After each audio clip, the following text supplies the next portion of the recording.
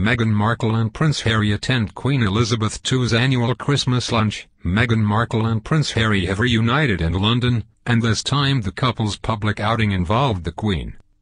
On Wednesday, Prince Harry and Markle were snapped driving into Buckingham Palace for Queen Elizabeth's annual pre-Christmas party, a traditional event for the royal family.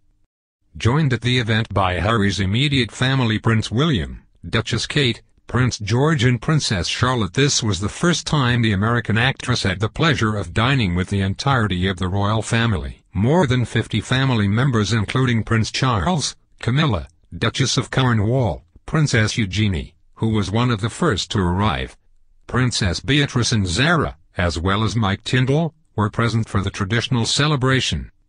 William and Kate drove into Buckingham Palace with their children and the royal nanny, Maria Chiramberallo, in the backseat, while Harry drove his fiancée to the event from their home at Kensington Palace in a Land Rover. According to People inside the palace, Meghan rubbed elbows with several members of the royal family, including the Queen's children, and although she had already met the Queen on a few smaller occasions, this was said to be the first time Meghan was with the whole family for an event all at once. Meghan is slowly starting to meet extended members of the royal family and has also been introduced to members of the royal household. People reported the Queen recently took Meghan and her grandson to a private party for royal staffers at Windsor Castle. In her BBC engagement interview with Harry, Meghan described meeting the Queen as incredible. To be able to meet her through Harry's lens, not just with his honor and respect for her as monarch, but with the love he has for her as his grandmother. She's an incredible woman, she said.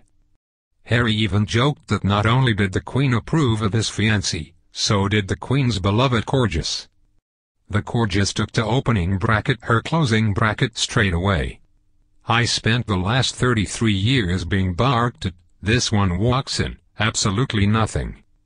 Following the Queen's annual Christmas lunch, Meghan is set to join the royal family at the Queen's estate in Sandringham on Christmas Day, an exclusive event that is only open to family and spouses. Meghan broke tradition by being the first fiancée invited to attend the Queen's special Christmas Day event.